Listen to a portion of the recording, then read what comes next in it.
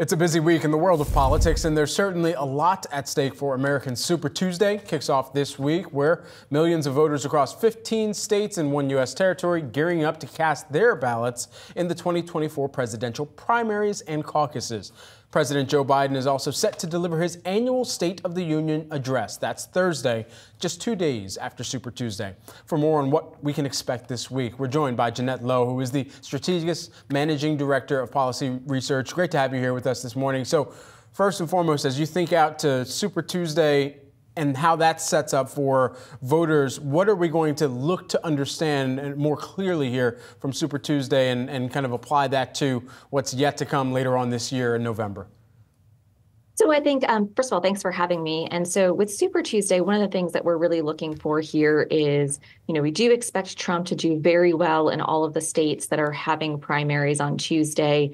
The one place that we might be looking to see if there might be some differences would be a state like Virginia. So Nikki Haley is still staying in this primary race. She won her first primary over the weekend with the District of Columbia, but she is very far behind in the delegate count, and she should be after Super Tuesday as well.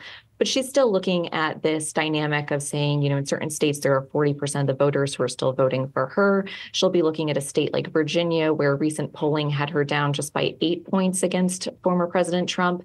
So she might be looking to actually stay in this race longer than Super Tuesday, which could create an interesting dynamic. The longer she stays in, she continues to attack the former president. That could hurt his campaign going into the general election. And that's also something that we've been watching quite closely, because Trump is actually having some of the best polling that he's had since he started his political career. And we have the general election kind of seemingly already decided with Trump and Biden. But the longer Haley stays in this race, I think is kind of important in trying to determine what happens going down the stretch, because obviously polling is quite early and we can't make any real assumptions just yet on what will happen in November. And Jeannette, digging into that a little bit earlier, talking about Nikki Haley's strategy and her influence at this point within within the election process. I guess, how have investors priced that in, and what does that mean just in terms of the ultimate impact that it could have on investment portfolios the longer that she stays in the race?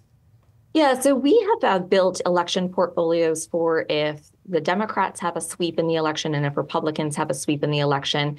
And what we've been finding right now is the way that those portfolios are trading, you see investors basically giving a 50-50 chance to whether Biden will win or whether Trump will win. And we think one of the reasons is that this is just not a normal election cycle. The former president has a number of cases that he still has to contend with ahead of the November elections. We had the Supreme Court last week decide that it's going to do oral arguments in April to decide whether or not he has presidential immunity. Then that will have a ripple effect as to whether or not his January 6th trial will take place before the election.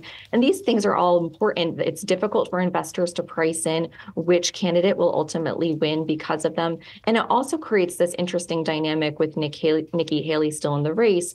Could she be waiting to see if there might be a path forward for her if there's an issue with either a legal case for Trump, if there's a health issue with Trump, things of that nature? It creates a lot more of different scenarios that I think investors have to think about. And so it's a little hard for them to be able to price the election in this early.